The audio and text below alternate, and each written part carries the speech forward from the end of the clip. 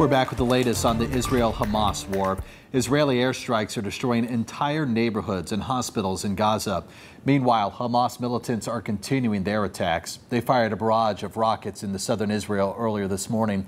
The conflict has claimed at least 2,200 lives on both sides. At least 22 Americans have died. The White House says there were at least 17 people missing, and some of those are believed to be held hostage, 17 Americans, that is. The Norfolk-based USS Gerald R strike group has arrived in the eastern Mediterranean Sea. That word today from Secretary of Defense Lloyd Austin. Austin said the U.S. military is on standby and prepared to provide more support to Israel if needed. Mike Gooding has the latest. U.S. Secretary of Defense Lloyd Austin said Wednesday that the Norfolk-based Navy aircraft carrier USS Gerald R. Ford, which includes Carrier Air Wing 8's 4 FA-18E and F Super Hornet squadrons out of Naval Air Station Oceana, had arrived off the coast of Israel, days after the coordinated Hamas attack which killed at least 1,200 people, including 22 Americans. The USS Gerald R. Ford strike group has now arrived in the eastern Mediterranean.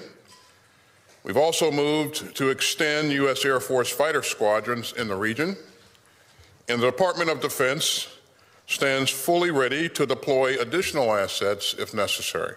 The Ford Group also includes the Norfolk-based Ticonderoga-class guided missile cruiser USS Normandy and the Norfolk-based Arleigh Burke-class guided missile destroyer USS Ramage. And we'll continue to ensure that Israel has what it needs to keep itself and its citizens safe. House Armed Services Committee member Jen Kagan said Wednesday it's urgent to send Hamas and other adversaries a strong message. The reason they're there is to be a deterrent. The reason they're there is not to provoke action. We're trying to deter any future aggression and deter war. And that's what being a strong nation does. And it's important that we send a very clear message that we stand with Israel. Mike Gooding, 13 News Now. And on Friday, another Norfolk-based carrier strike group is shipping out. USS Dwight D. Eisenhower, the guided missile cruiser USS Philippine Sea, and the guided missile destroyer USS Gravely will leave from Naval Station Norfolk. The Navy says this is a regularly scheduled deployment.